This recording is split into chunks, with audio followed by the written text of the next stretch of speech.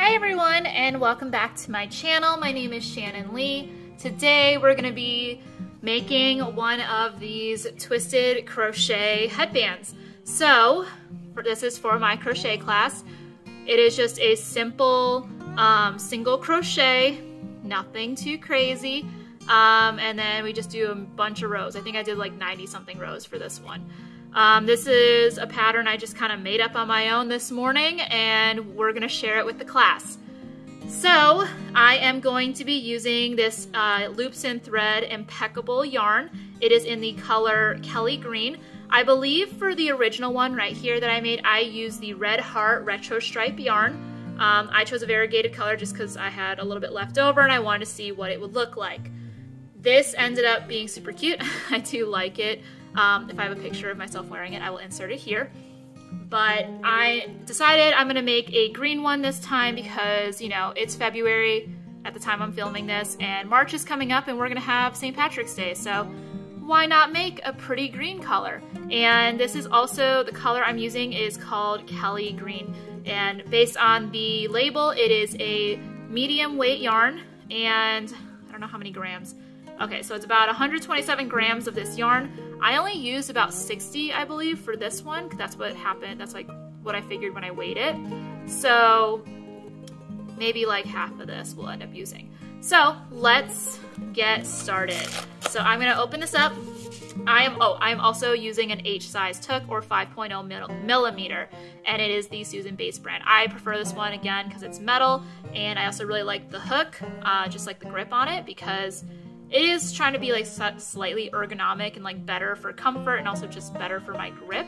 But I just like it because the other ones I have are kind of big. So let me move this out of the way. And first thing, there's always two sides to a yarn. You can have an outside and you're just gonna have to, you know, always be unraveling it, which I personally don't like. I'm gonna try to find the center pole.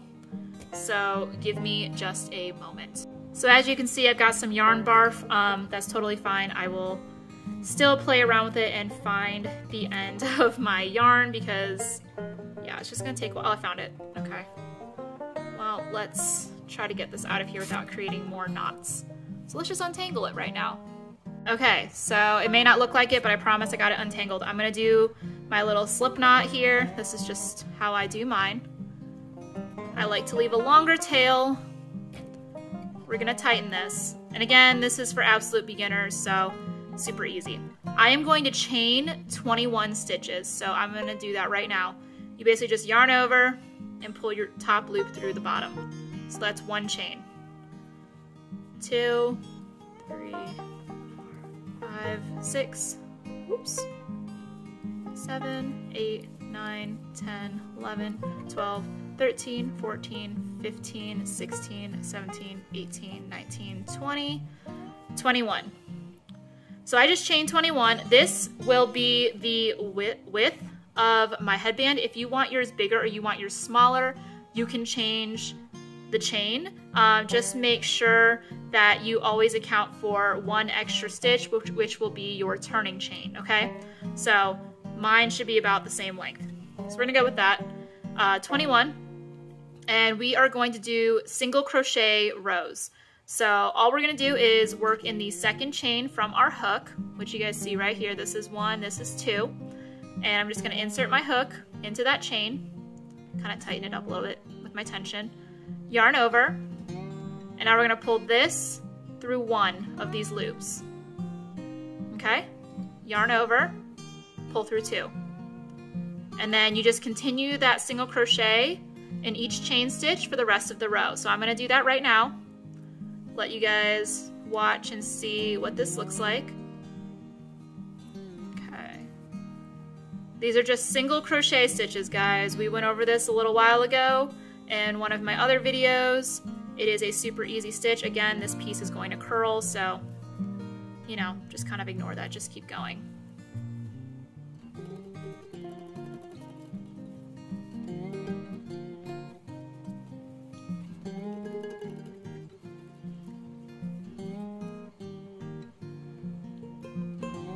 First row is obviously a little bit harder to do just because you're working with the chain stitch.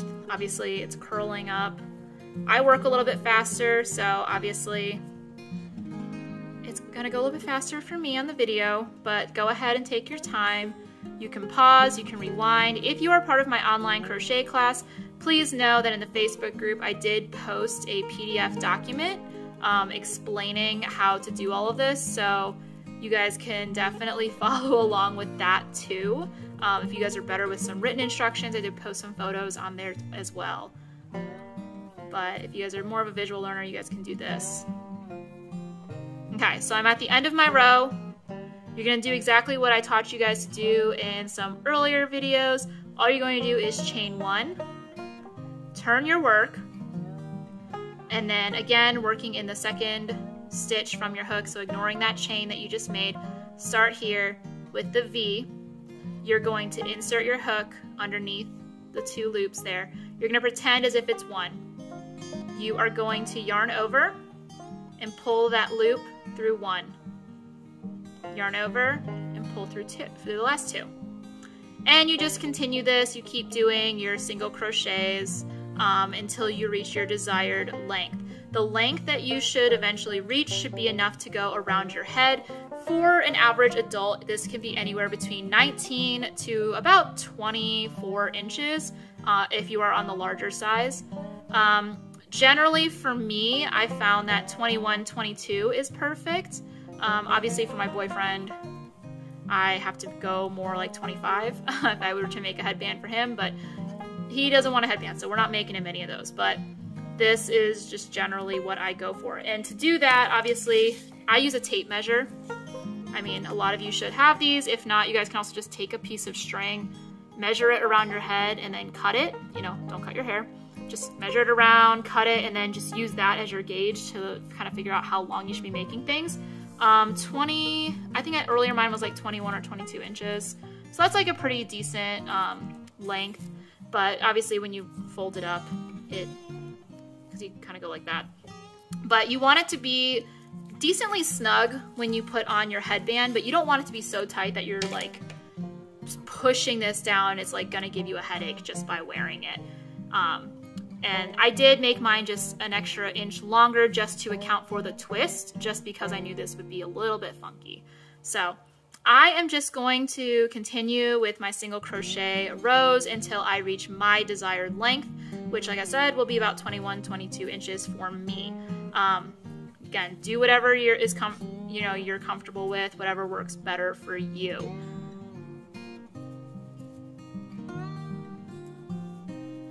Okay, so we're finishing up this row, and then I'm gonna chain 1 again, flip it, and continue with that. So I believe, even though I made mine about 21 inches, it ended up being about 90 something single crochet rows. Again, I have tighter tension than a lot of my beginner friends might have. Obviously I've been doing this for 20 years, so I have a lot of practice with my tension, making sure that everything stays moderately even. So for my beginner friends, you know, don't feel bad if you need to frog, if you need to go back a little bit, or if you need to take your time with it. You guys can definitely take your time. For my friends who are slightly more experienced with crochet, in case you're wondering, I finished this project, because I was going very, very fast, probably within like 2-3 hours-ish. So it is very doable, and you guys are just practicing your single crochet. I will come back with you guys once I have gotten to my desired length, and we will talk about how to finish off and sew it and make your twist. And that's all there is to it. So I'll see you guys in a little bit.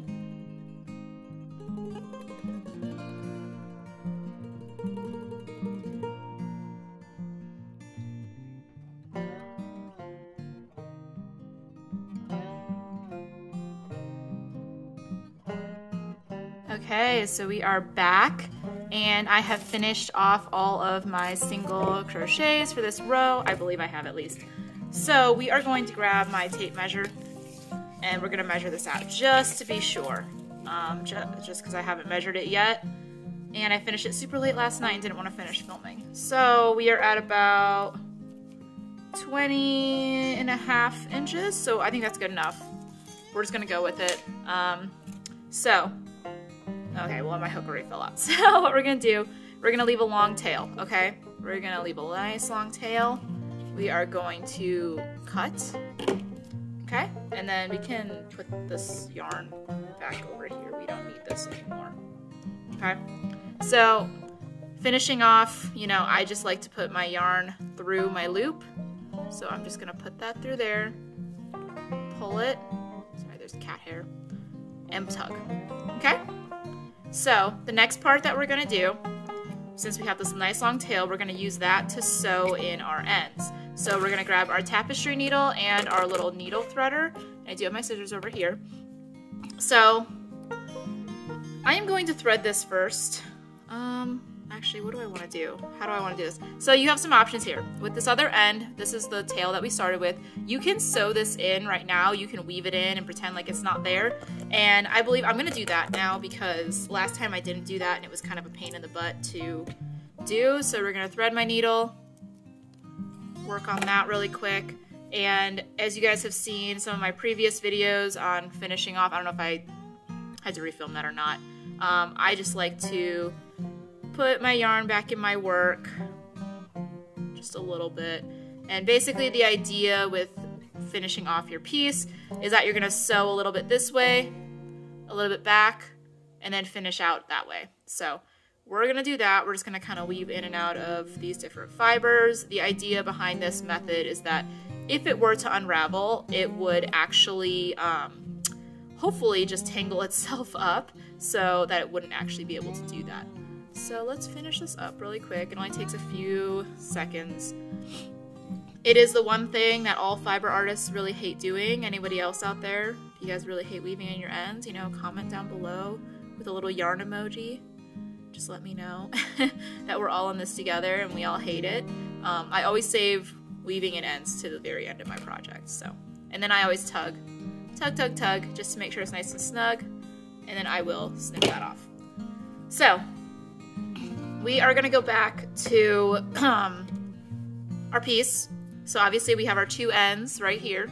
You can lay them over each other. I'm gonna thread this just so it's a little bit easier later because I'm gonna be holding my piece. So I'm gonna thread the end. Whoop. We're gonna thread that. Okay, so for folding your headband, so line up the pieces. Obviously mine looks a little bit bigger. My stitches were much tighter at the beginning. It's totally fine. So usually you line it up perfectly. Make sure everything's nice and even, especially on this side, because you want this to be right in the middle. Then with the top piece, I like to move it down about halfway. Sometimes I just kind of have to move around the back end. But you want this about halfway down that other piece. Okay, so move the front piece down about halfway. About. And then take the back piece and you fold it over this so that the ends look like this and this one's kind of sandwiched in the middle. And then, again, you might need to play with this, just be careful. Take the other piece that's kind of hanging out over here and you're gonna fold that one up. So you should end up with this being one piece, this U, and this other U being another piece so that they're all intertwined. From here, you're just gonna do a whip stitch. I'm gonna start my needle by putting it through this one right here so we can get a nice clean. And I'm going to sew through all 4 of these pieces at one time. That is the whole idea behind it. Obviously, it takes some time. If you obviously want my newbies out there, you are more than welcome to use your safety pins or, you know, any paper clips or anything else to kind of help hold these together while you're working. But yeah, we're just gonna do a whip stitch, which is basically you're starting over here. You just go across and you'll put your needle through all of these pieces to come out through this side and pull. And that creates your little whip stitch. And we are just gonna continue this all the way down. And I personally like to go over it twice just to make sure I got all the pieces because I've done this before and I've missed them. So we're gonna keep doing that. Pulling it tight. Making sure things are not too loose. We're almost there.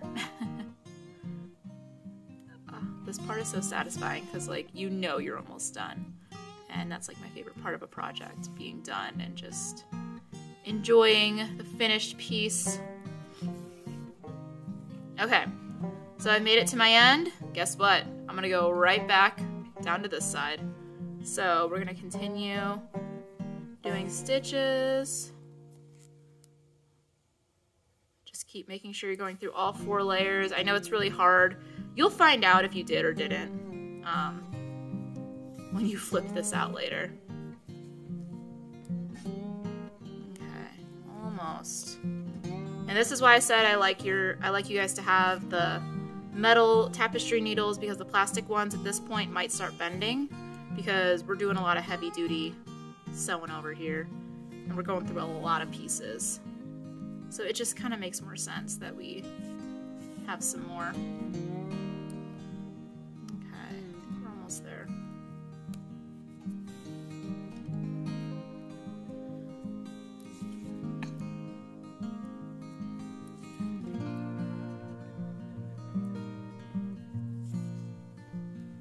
Okay, and then right at the end I like to do like a little extra stitch or 2.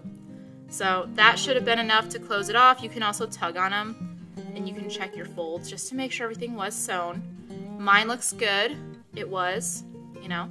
So what I'm going to do at this point, same thing I did with the other end, I'm just gonna weave in this end. So I'm gonna go a little bit this way, back, like a little zigzag. So we are just gonna sew that in, try to hide our ends the best we can. I don't have that much yarn left. I probably should have left myself a longer slightly longer tail, but it's fine. We are just gonna keep going. Okay. Again, the whole purpose of this is so that hopefully if it were to unravel, it just forms a giant knot. Anyway, so we're gonna do that one as we're going back. And I personally like to go around the areas that I had my yarn originally, going through those same loops, so it will make that knot. But it's up to you guys, and in the future I will show you guys some other methods to weaving in your ends, but this is just one that I've used, one that I really like.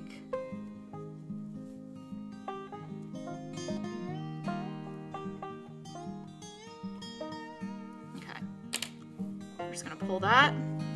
Always, after you weaved in your ends, tug a little bit, try to make sure everything's not too tight. We can snip that. And then this is the underside that should be facing your head. And we're just gonna flip this out. So it looks like I twisted mine a little bit, so it's totally fine. Totally fine, I'm just gonna go with it. But just remember, typically you want your pieces to be flat when you're folding them, and clearly I just twisted mine, so don't know how I did that. No, maybe it's not. Okay, never mind, I fixed it. Okay, so it is supposed to have this twist. Sorry, it's hard to like look at it because mine is like a solid color versus the other one I made, which was multicolored, so it's a little bit easier to figure that out. Okay, so basically this is what it looks like. It looks a little funky, but I promise when you put it on, it'll look a lot better. But that is just one way to make a twisted headband. I will post more tutorials in the future about this. Like I said, this is just one method that I've tried and I do like. There is another one where instead of doing a bunch of single crochet rows like this and making it super tight, we can start with the foundation chain being the length of your head, you know, the circumference of your head, and just doing double crochet stitches until you get to the end and still sewing in the ends the exact same way. But basically with a twisted headband, that fold is the most important part, and that's how you do that. So yeah, these are my headbands and I'm gonna go try them on. So this is what one of the green one looks like. Kind of cute. Obviously the twist is a little weird, but it totally works. Who cares? It's still fine. And it also is kind of warm, so yeah, I'll show you guys the rainbow one in a minute. And this is what my rainbow one looks like. So yeah, I hope you guys like this video. Be sure to give it a thumbs up. If you guys have any questions, let me know in the comments down below, and I will see you guys in another crochet class, and we'll get started on some more projects.